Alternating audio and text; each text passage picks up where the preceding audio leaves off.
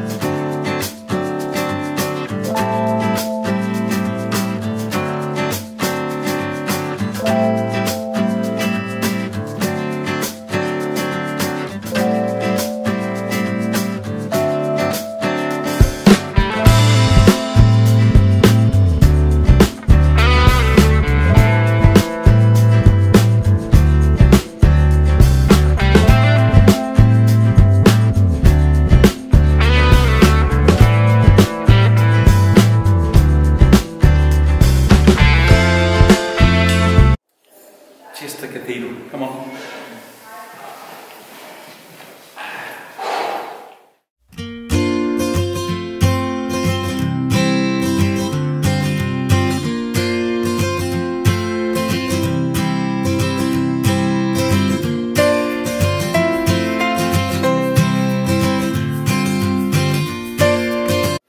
So the archway is about 1,000 years old. 1,000 years old. But the pillars above the arch there, Yes. they are 2,000 years old. They're Roman. So they were recycled, I guess. 11th century, exactly. Yes, exactly. It's when they were building the abbey, they came across the remains quite naturally of the Roman buildings. This is the third cathedral we've been in since we've visited the UK. We had a little talk with Reg, who is one of the volunteers here, and he asked us if we'd like to attend a service. So we've just been for half an hour to a service, and it was absolutely lovely.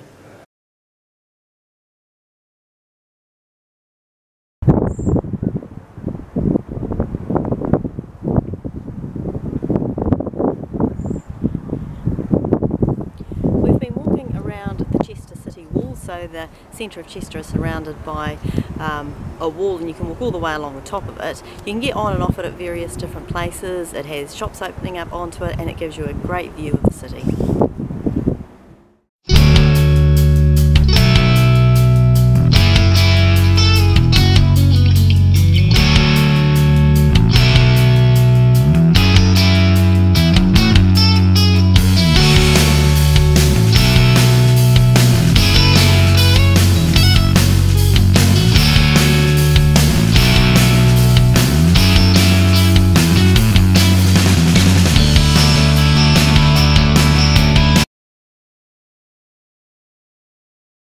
Now, Renee, I've noticed that you've been using the public toilets quite a bit today.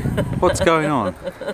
Well, it could be because someone decided after I said, well, let's empty the cassette toilet while we're at Brown Hills and they've got a chemical toilet thing, they decided to go, no, it'll be fine. So this morning when we woke up, it turns out our toilet is full. So until we can find somewhere to empty it, we have to use the public toilets. Or it could be that someone has been overusing it. They seem to be in there quite a bit. So if you stop filling it, we wouldn't have to empty it so much. What bollocks. Now we did learn a new trick in Chester, and it's all to do with our little toilet package here. It was full. Renee blamed me for not emptying it, but I blame her for using it too much and filling it up. Anyway, the fact was it was full, and we were stuck downtown Chester in a car park, and we couldn't leave the car park because we were sort of paid our money and we were there for 2 days. What are we going to do? Now in the corner of the car park was a cafe, and inside the cafe were some toilets. But you can't really march in there with this and sort of dump your toilet. It's a bit off, we don't do that. But Renee showed her true colours. She came out with a cunning plan.